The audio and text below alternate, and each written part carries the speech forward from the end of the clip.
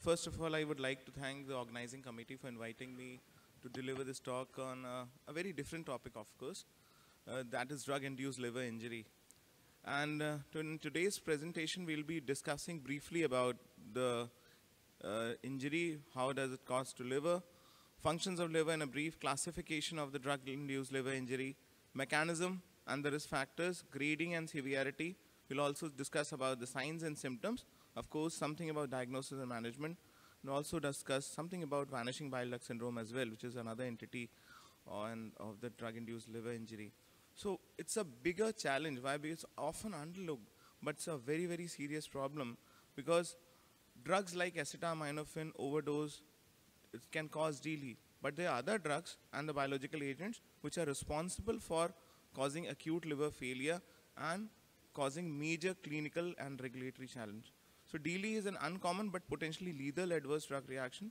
In population-based studies of different methodologies, the annual incidence is between 2.4 to 13.9, but it is very common with certain drugs. Some life-saving drugs like cancer medications are used with caution despite of the risk of the cancer injury, the liver injury, because there are no therapy alternatives or because their benefits still outweighs the risk. DLE may also mimic any known type of liver disease, and there are several well-recognized phenotypes of that which are defined based on the clinical and pathological criteria. So let us see what the liver does in a brief. It serves as the body's chemical engineer and control center and regulates the various metabolism of internal compounds. And it also processes compounds from external sources like drugs. It is very adaptable and can regrow even if two-thirds resected, regenerates rapidly, and it's very, very important that enzyme and transporter functions can be altered with the help of liver function.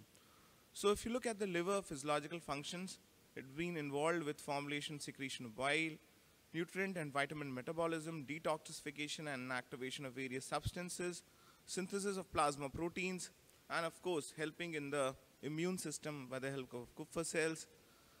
It has got many assaults of different kinds. We all know it's one of the organs which really has been vulnerable, but how it really adapts, it's another very, very exciting thing. It's been assaulted by many insults like alcohol, drugs, various other environmental chemicals, over-the-counter use of acetaminophen, of course, diseases, hormones, cytokines, various kind of adulterants, proteins, bilirubins, dietary supplements, food additives, and even the herbal products these days, which are one of the main causes of causing liver injuries.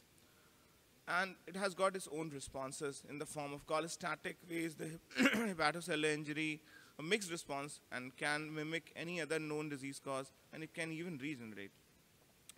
So if you ask about drug-induced liver injury, injury may be produced by a large variety of the substances.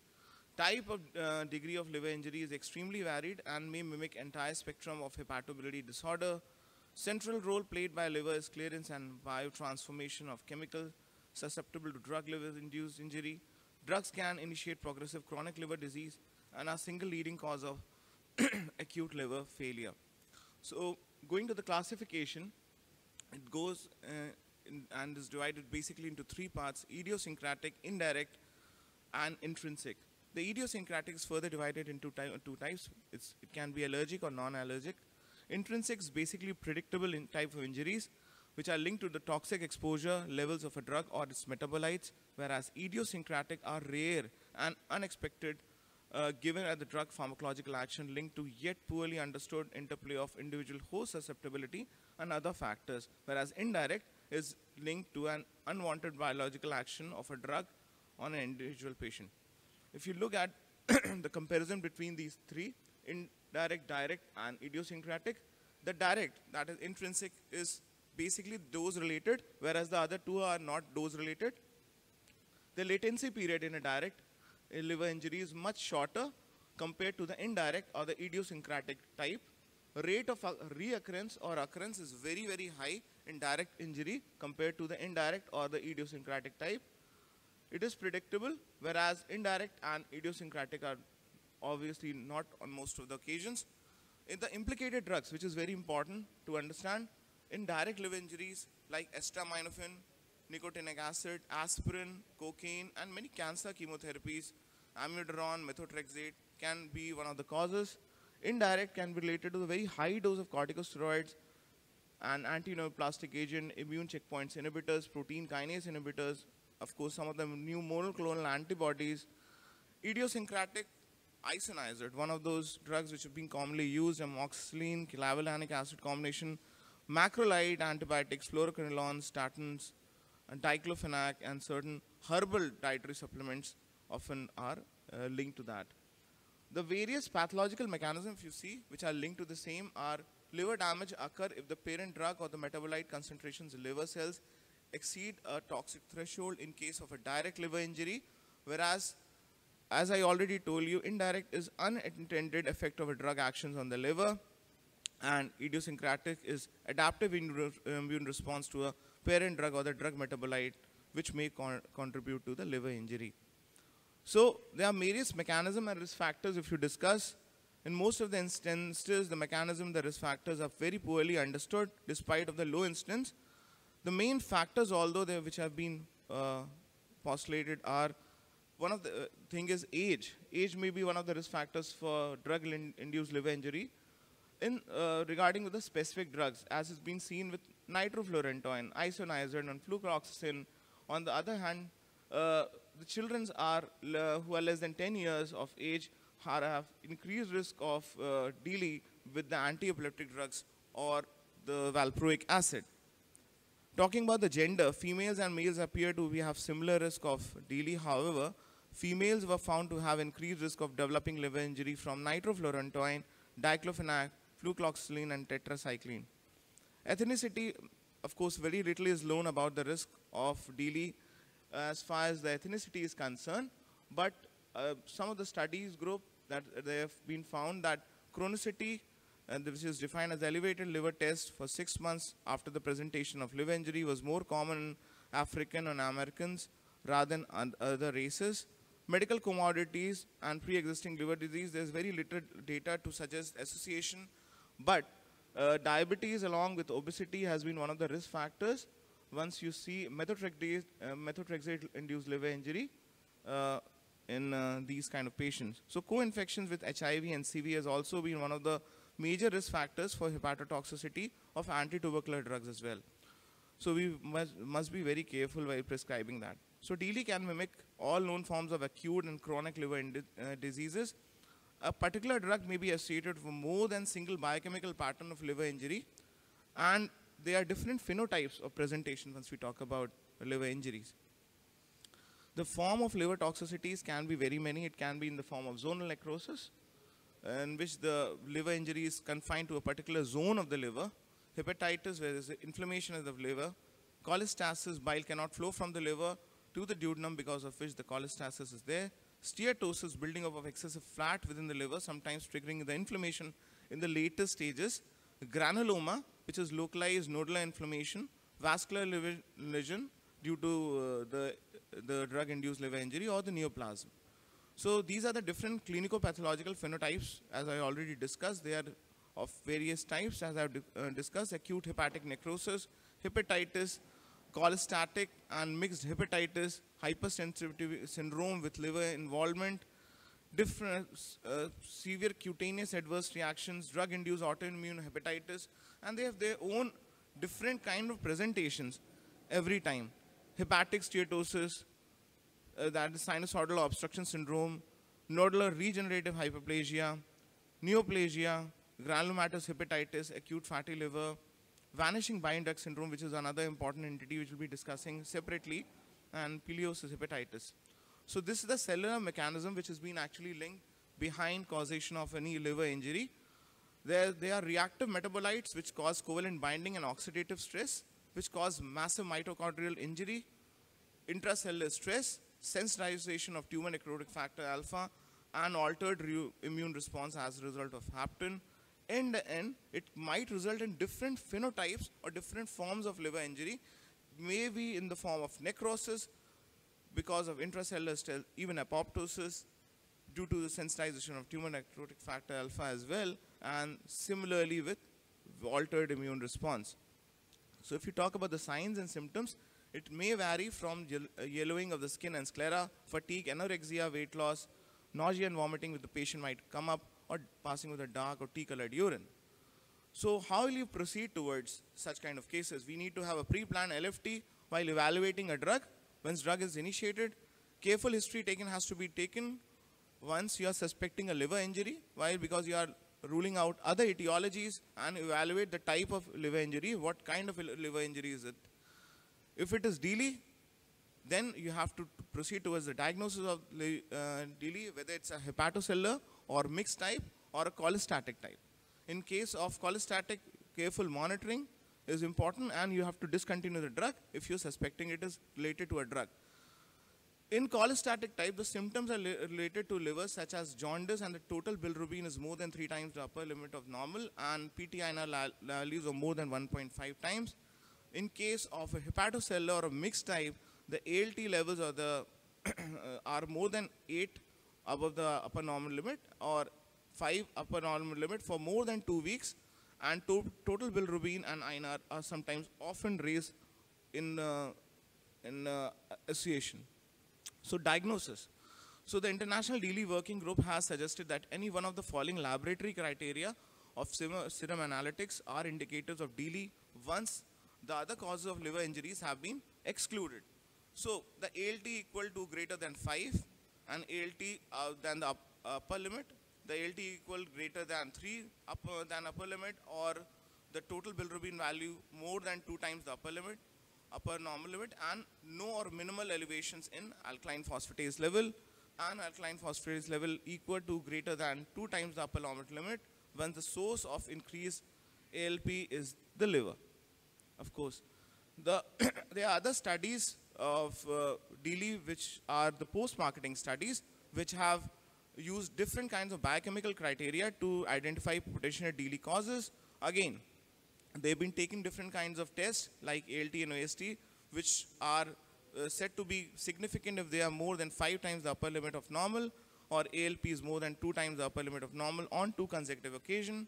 Total bilirubin, which is elevated 2.5 times, or INR, which is more than 1.5 times, along with the altered liver profile, as you can see over here. So the grading of severity is another important factor. Once we go and managing the drug-induced liver injury, it is important to grade the severity. Only then we can treat it.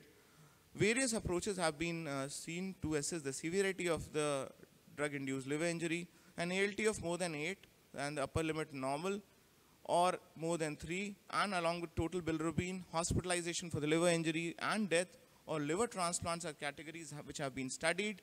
There are various categories which are basically given by different kind of study groups. These are US-induced liver injury network and International DILI expert working group.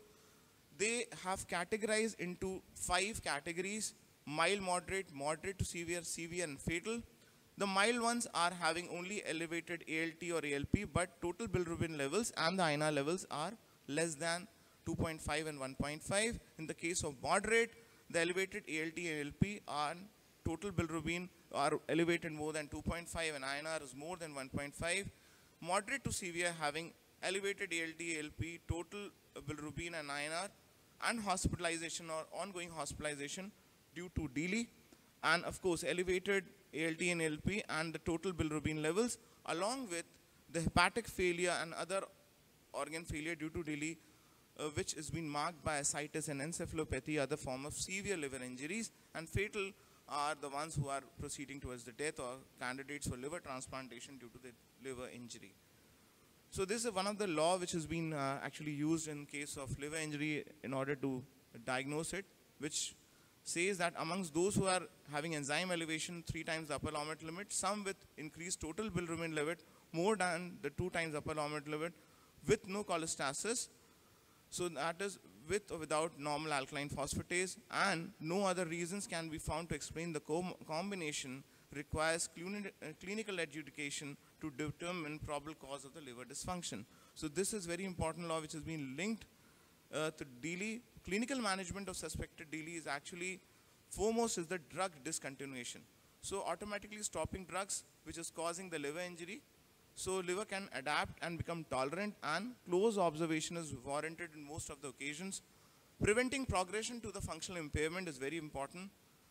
You have to withdraw the drug if the ALT and ST levels are more than 8 times the upper limit normal, if it is more than 5 times for more than 2 weeks, or if it is more than 3 times, and alongside there's a rise in the total bilirubin levels or INR signal coexistingly, or whenever it is more than 3 times along with the symptomatic phase, you need to follow these patients very closely until the enzymes return to the normal or the baseline, and the symptoms enzymes may progress even after discontinuation. And the re-challenge can be considered as well in certain cases, but not for patients with significant rise enzymes and not for patients with accompanying signs of immunological reaction. So you need to be cautious in these categories of patient. You should not re-challenge. So gathering more information is another important point. Why? Because you have to rule out other causes which is causing the liver damage in the form of acute viral hepatitis, alcoholic and autoimmune hepatitis, biliary tract disorders, cardiovascular causes and other uncommon causes. So you have to also look at the drug and exposure of the dietary supplements, occupational exposure to the toxic agents, and of course remembering the Hy's law. Once you have been really confirmed, then you actually label it to be a drug-induced liver injury. Vanishing bile duct syndrome is another important phenotype of the drug-induced liver injury, which is rare, serious outcomes and complication of drug-induced liver injury, which is marked by clear, very chronic cholestasis and histologically by loss of intrahepatic bile ducts. It is typically occurring in the bout of severe cholestatic hepatitis, often with immune allergic features, and it's a complication of acute drug injury, generally becoming manifested 1 to 6 months after the onset of injury. So the typical symptoms might be in the form of pruritus, fatigue, jaundice, sometimes with severe dyslipidemia, hypercholesteremia, skin xanthomas that can be painful and interfere with the everyday activities, particularly when they're present in palms and soles.